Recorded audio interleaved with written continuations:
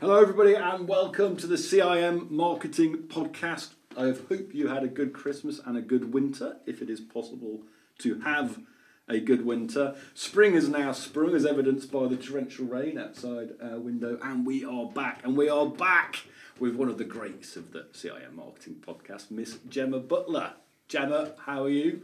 I'm good, thank you, from a flooded Moor Hall. Yeah, we're back at Moor Hall. It's fantastic to be here. And Gemma, as you'll know if you are a seasoned listener to this show, was former Director of Marketing here at Moor Hall for CIM and is now working again with CIM as an educator in the area of sustainable marketing. So what better way to start our spring season? And I've already been in touch with you, or indirectly, by reading your article in the latest Catalyst about green hushing. And it struck me as quite ironic that we're here to talk about sustainable marketing. We want people to talk more about sustainable marketing.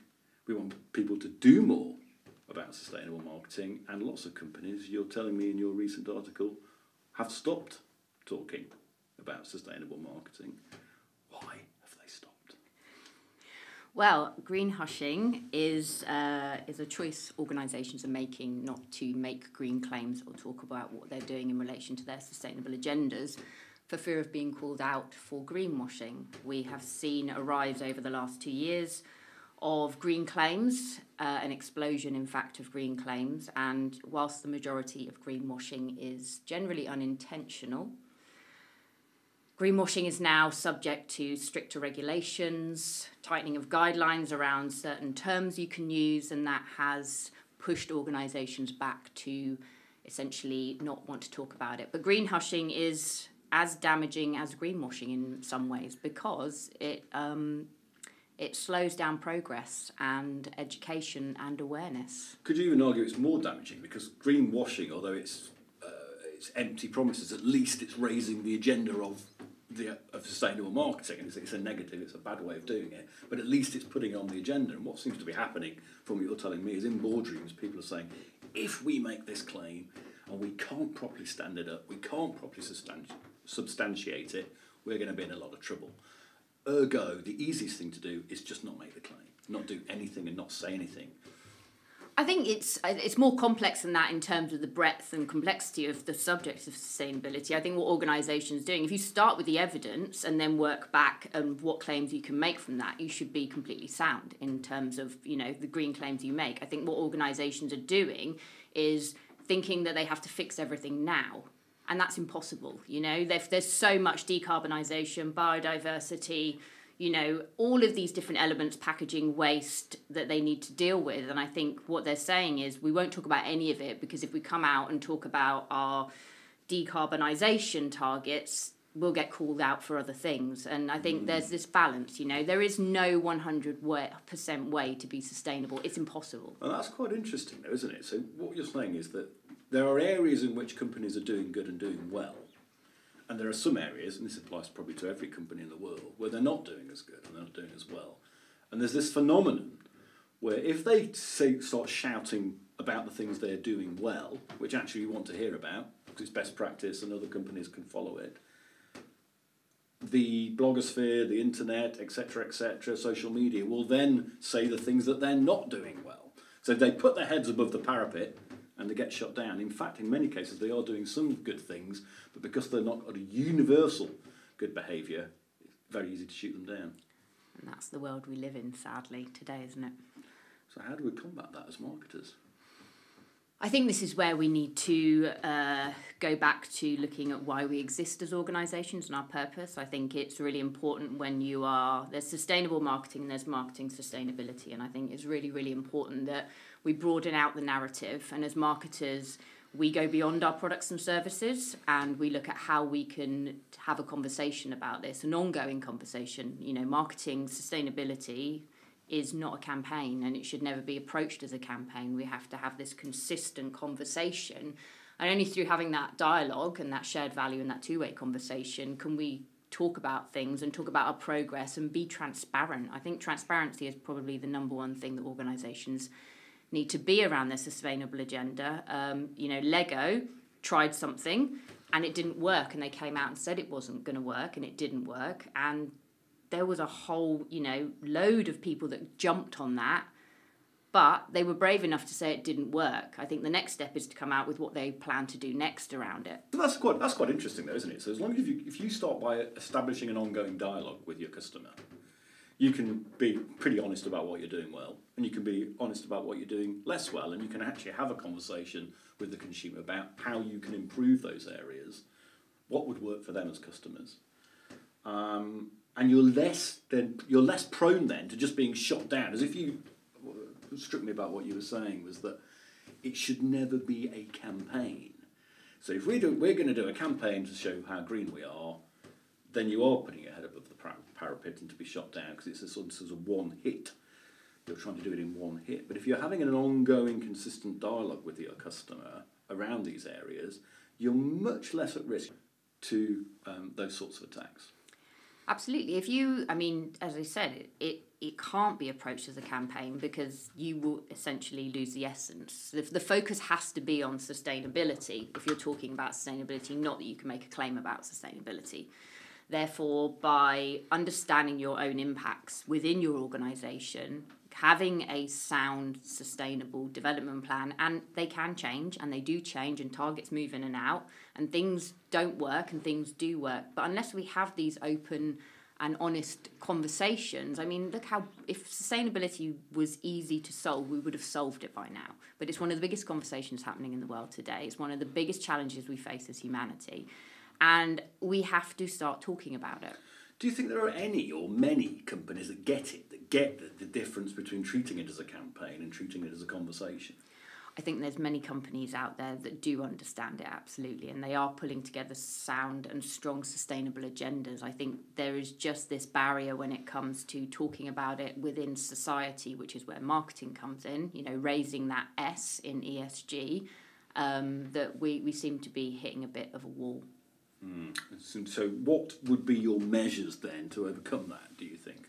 You've spoken in the past about changing narratives, talking more to the consumer, understanding a little bit more about how consumer behaviour can be tweaked and changed. So what measures would you employ to move from the campaign model to the conversation model, to make the conversation model the default rather than the campaign model, which we know is very flawed? I think from a start point, marketers need to educate themselves on what's happening, in the broader operating environment, because there is so much changing. Consumer behaviours are shifting, what they want. We're seeing that people want to live with purpose. We're seeing that people want to shop with purpose. And we need to look at that intention, action gap and how we close that. So I think marketers need to get educated and understand the wants of the markets, which is their role. And they need to bring those insights back in as the connective tissue between the organisations and society. And then I think within the organisations, they need to understand what's happening on their sustainable agendas, and work with the sustainability teams or whoever is responsible for that. And then sit down and think about the ways that they can have that dialogue, how they can, as we say, more sharing, less broadcasting. And I'm not saying that you can't do a campaign on sustainability, but where I would come in with that is you look at things like social marketing, where you have that ongoing campaign that runs consistently at certain periods. But then look at what you do on your social channels. How do you talk about things? Social impact companies do this brilliantly. They talk about everything from their products, how they're made, through to how you get people to engage on more sustainable behaviours like, refill and recycling and all of those, models around circularity. You're not going to change the narrative overnight, but I think you've got to plan ahead and think about how you keep this conversation going. It's interesting, isn't it? Because you've spoken in the past about the things I've read from you and heard from you. There's this tension at the moment in the market between awareness and understanding. Yes. So awareness is increasing amongst the consumer and also amongst the marketing industry, but understanding is not necessarily increasing, or certainly not increasing at a quick enough rate. And what I mean by that is people are aware of the problem, they're very, very cognizant of the problem, but they're not always clear as marketers or as consumers what they need to do to solve the problem. Yeah, and it's really interesting because that trend, so Deloitte, Kantar, Porter Novelli, an agency called Savanta, have all come out with the the same trend, which is awareness and concern around climate change is growing and growing at quite a rapid rate, and rightly so. I mean, you only have to look out of your window. Yeah. And it's affecting everybody across the world. But a lot of the research that's coming out around terms associated with sustainability and sustainability terms is still incredibly low. And if you think about the terms net zero, circularity, carbon neutral, carbon offsetting, they're quite technical terms. And was having a conversation just yesterday around the fact that do consumers actually have to understand what these technical terms mean? And I would say no, because as marketers, we should be the ones to almost explain and interpret those terms in a way and translate them into a way that consumers can understand. So instead of talking about circularity, we talk about reuse, refill, repair, all of those things. And we focus on the behavioural side. So they don't necessarily need to know what the circular economy is. It'd be great if they did. But it's, you have to meet people where they're at. You have to meet people with something that's relatable to them to get them to engage. Yeah, there's a lot of professional and scientific jargon around this stuff, isn't there? Yes. Sort of a patois has developed that sustainability experts use, and that doesn't always resonate with the consumer. No. And that's a problem, because you're hitting a brick wall if they don't understand these terms like circularity and what it means to them in terms of changing their behaviour. We've got a real problem. How good do you think marketers are so far at making those translations? I think some organisations, some marketers are doing it very well, and it's a bit of a woolly answer, but others are not thinking about it like that. And I think that's because there's this focus on other things. AI is also a massive conversation. There's a lot of distractions out there.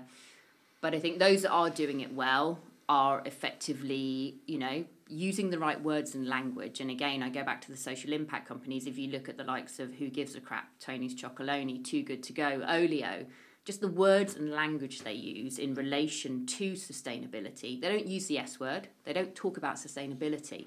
They literally talk about behaviours. Too Good To Go talk about rescuing food. Interesting. I think it's a really lovely way of talking about something. They're saving 300 odd million meals as opposed to we're tackling food waste. So what do they do? Too good to go. So Too Good To Go take food that is about to go off its sell by date, or they work with the likes of the coffee chains and independent retailers and independent cafes and things like that. And they work with them in a partnership whereby food that is going to go off, they bag that up in, not Too Good To Go themselves, but the independent coffee houses and such. They bag that up and then they sell that off through the app, and people go along and collect those bags of food. They're almost like blind bags. You don't know what you're going to get. So similar to what you get if you sort of like me go to the supermarket at 9 o'clock at night, which I do because it's the quietest. You often get these sort of bins where there's a whole bunch of bread and so on and so forth that you can get for tuppence. Yeah.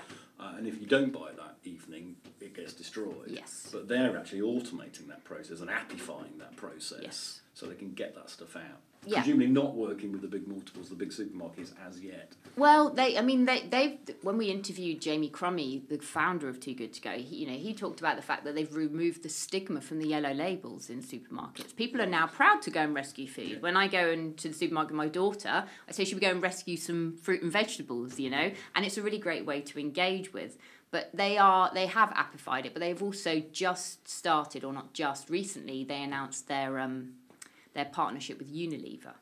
Right. So, and they work, across Europe with massive retailers. So, they are growing and they are doing things in different ways, but they ultimately are tackling food waste. It's interesting, isn't it? The language that you use there makes a huge difference. Huge. Rescuing food rather than collecting waste food or creating reducing waste. It just sounds more visceral. It sounds like a positive step. It sounds like something that's fun to do that you're going to benefit from. It's a great example of how marketers can introduce better language to change behaviours. But we're still a long way, aren't we not, from making that the norm?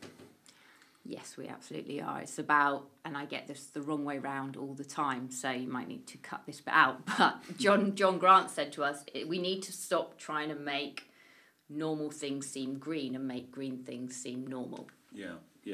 So if we're going to do that, as marketers, we need, first of all, to make people aware of what is green and what is not. And when we were talking pre-pod, you said something to me which absolutely resonated, because I think it's one of those things where people do not realise they're having an impact. You know, I think people know that if they're chucking food away at home, that's not green. They know if they're buying stuff that is more packaging than food, that's not green. They know if they're buying stuff that's, contains lots and lots of chemicals, that's not green. But there are a whole bunch of activities that happen day to day which people aren't even aware of have a big environmental impact, aren't they? And give us some of those that perhaps might surprise our audience. I think you're talking about marketing's carbon footprint, aren't you? Well, I didn't want to put too fine a point on it. And there's marketing sustainability, which is how you talk about your products and services and what your organisation does and the purpose, and you go beyond those products and services. Then there's sustainable marketing, and that's aligning your marketing to the organisation's sustainable agenda and supporting it. But that's also making sure that your marketing activities are sustainable. And for example, when we interviewed the Environment Agency, every department in the Environment Agency has a carbon budget, exactly the same as a finance budget. You get X amount of carbon, and if you go over that, you can't do any more activity, or you have to borrow it from another department. Can you buy it from another company? No. So you've got your carbon budgets and you've got your finance budgets. So when we talk about carbon budgets, all organisations will need to have decarbonisation targets in place at some point moving forward. And, 2030, 2050, they're around the corner, aren't they? So when we talk about marketing's carbon footprint, digital now has, if you look at the numbers and believe the numbers, and they do vary slightly, but ultimately digital, not just digital marketing, digital as a whole, so all the streaming and the videos and the servers and everything has a bigger carbon footprint than the aviation industry. Goodness me. But when you take marketing's carbon... Let's just put that one down and make sure that everyone who's listening to this pod has heard that digital marketing... No, digital. Digital, not just marketing, digital has a bigger carbon footprint than the aviation industry. The latest figures I saw was around 2.5% for the aviation industry, about 3.2, 3.5 for digital. You see, I'd think that if you took 100 people off the street and asked them that question, you would probably get something close to 0 people thought that would be the case, that it was outstripping aviation. I mean, think about the power that AI requires, and it's only going to get more power hungry or intense, should we say. But if we think about it from a marketing carbon footprint perspective, the majority of what we do in marketing is digital. Why? Because of the reach, because of the eyes, and because the fact that, in many cases, stuff like email marketing doesn't cost an awful lot of money. You can reach a lot of people in one go. And every email has everything in the world has a carbon footprint, okay? Yep. And emails have a tiny carbon footprint, but last year we sent 322 billion emails a day. How many of those were read? I think acted upon? I think something like the latest click-through figures is down under double digits, and the bounce rate's over 10%. Yeah. And if you imagine your own email habits, how many people have email boxes that are just dedicated to spam? How many people sign up to stuff that they never ever read? The waste is catastrophic, okay? If you add all of that up, and there's loads of debate over whether email is damaging or it isn't damaging, but ultimately, if you were to put a cost against every email you sent, you would have a very different behaviour. So why do we not associate the same thing with carbon? Websites are the same. So I looked at figures where it's estimated 576,000 websites a day are created. Only 15% of websites actively in the world are active. Only 15% of websites are active across the world. And then we've got to think about things such as, our advertising.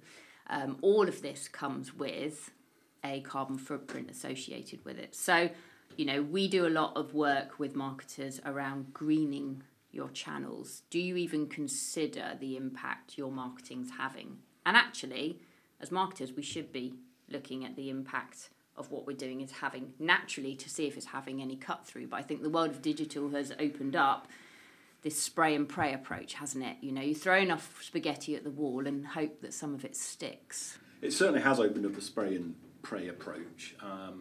We don't necessarily think that's a good thing in terms of marketing outcomes, nevertheless, never mind sustainability outcomes, but it does strike me that if you are trying to make those changes, you are looking at a huge culture shift in this sector that you've got to affect. Where do you start?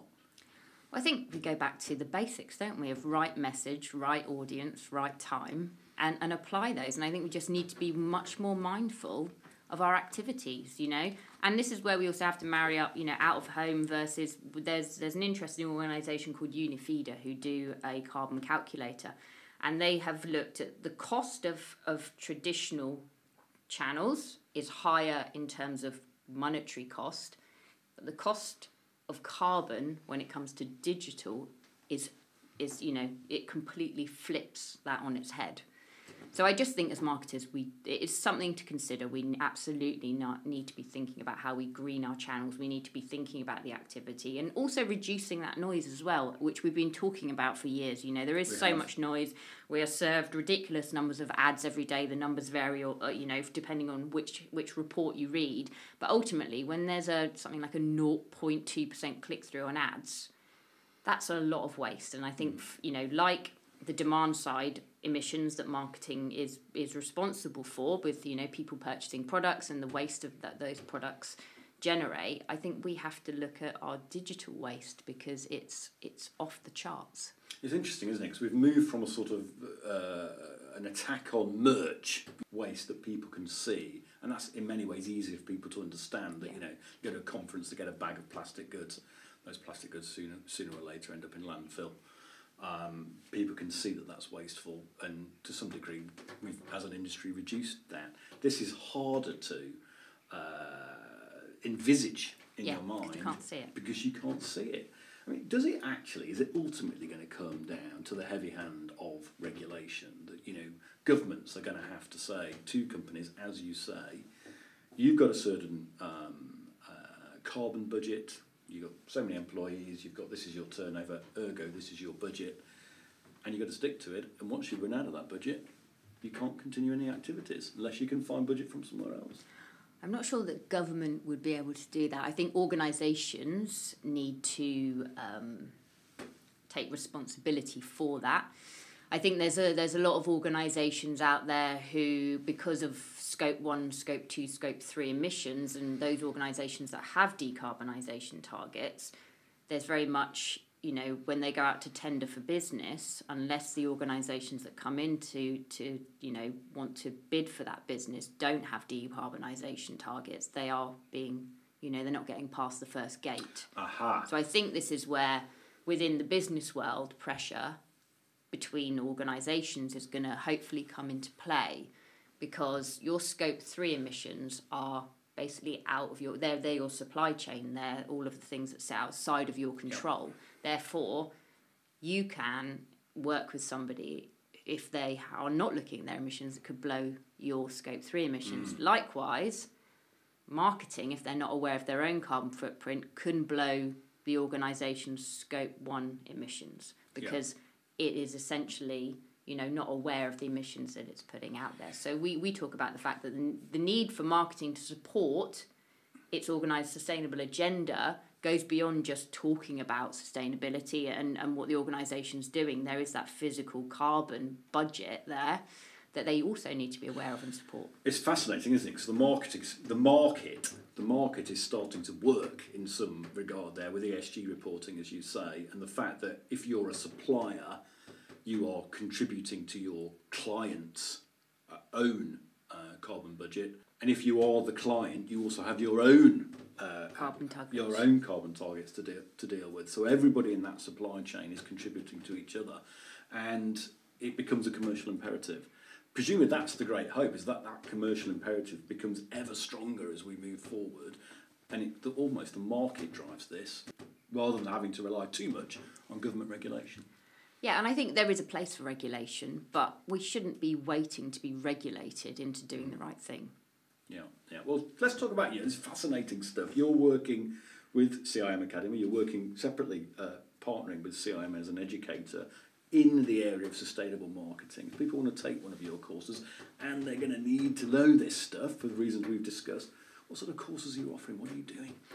So I teach for CIM Academy on their sustainable marketing qualification, but with Can Marketing Save the Planet, we are partnering with CIM on a range of online courses, ranging from 2-hour bite-sized courses up to 8-hour full courses, and they're accessible, they're scalable, and we cover topics such as effective sustainable communication, greenwashing 101, and they're just there. They are there essentially to educate marketers, to make them aware, and to enable them to do sustainable marketing and market sustainability.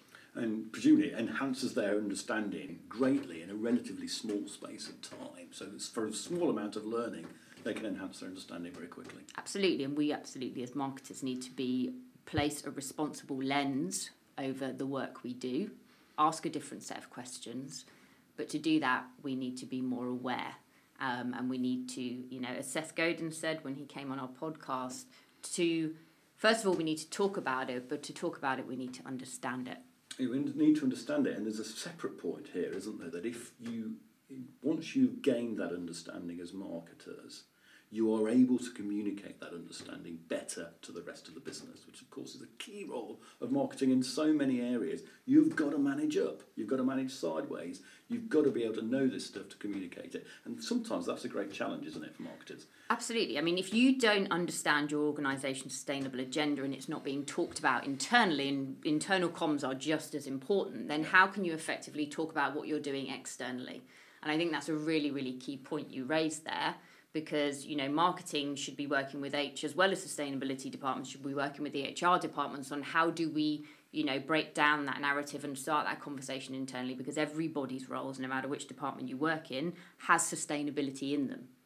What are the key mechanisms then to make the CEO listen, to make the CFO listen, to make the CHRO listen? What are the key tools? What are the tricks to get that communicated across? It goes back to the age-old, we have to build the business case for it. It's all well and good saying that this is the right thing to do for the planet, this is the right thing to do for society, but that will not ultimately get the buy-in, will it? It has to also be a good business case, and I think you can bring in the pressures that are mounting from investors, from consumers wanting, to live more sustainably, shop more sustainably, and I think you can bring in also employees. Employees want to work for organisations that align to their values, and there is a huge amount of climate quitting happening at the moment. And if you look at the latest report from Deloitte, Gen Z and millennials will walk away from organisations or not accept roles at organisations that are not taking sustainability seriously. So there is, the stakeholder chain, there's pressures at each stage of that stakeholder chain. I think it's really incumbent on organisations, if they want to get the best talent and retain that talent, they have to take this seriously and they have to be seen to be doing something about it. So building that business case, you say, for the boardroom, there is plenty that can go into that business case from a regulatory point of view, from a stakeholder pressure point of view, but also good business is good for business. There is so much evidence out there that those organisations who are taking sustainability seriously are making much more profit. But it's not just about making profit. Often we forget that if you are more sustainable, you are also more efficient, and there are a lot of cost savings to be made as well. You're optimistic for the future? So my business partner is incredibly optimistic. I am incredibly pessimistic by nature, but I am optimistic, and I think that there is no better placed person than an aware and educated marketer to drive a more sustainable future. Well, that's a great call to arms. Gemma Butler, thank you very much indeed. What an amazing conversation. Thank you very much. Thank you, Ben.